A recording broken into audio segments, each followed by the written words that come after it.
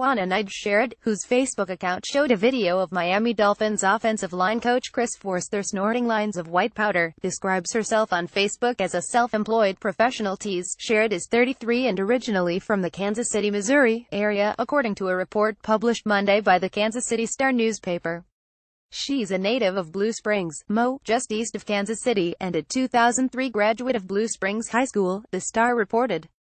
Sherrod also was a volleyball player for the University of Missouri, the newspaper reported. A 2002 statement from the University of Missouri announcing Sherrod's intent to become a Mizzou Tiger lists some of her accomplishments. Sherrod is a two-time All-Conference first-team selection from Blue Springs High School, the statement reads. In a profile on modelmayhem.com, a social media-like site for working and aspiring models, Sherrod describes herself as once being nationally ranked in sports but also mentions other interests, enjoy acting, singing, modeling, and being active. The profile says, travel around the nation constantly. Contact me if you are in need of an above-average model today. Sherrod couldn't be reached for comment Monday despite efforts to reach her by phone and text message. On Facebook, her posts are tagged with a Paradise, Nevada location.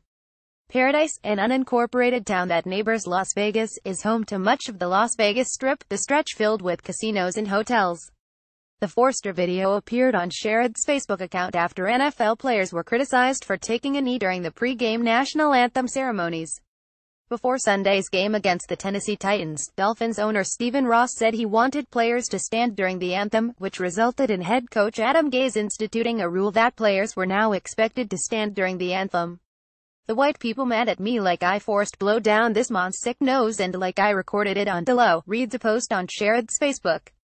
So quick to make excuses for him but will roast a minority player over an anthem, sick, dog fights, weed, domestic issues, etc. While the video was visible on Sherrod's Facebook page Monday morning, it was removed from public view just before noon.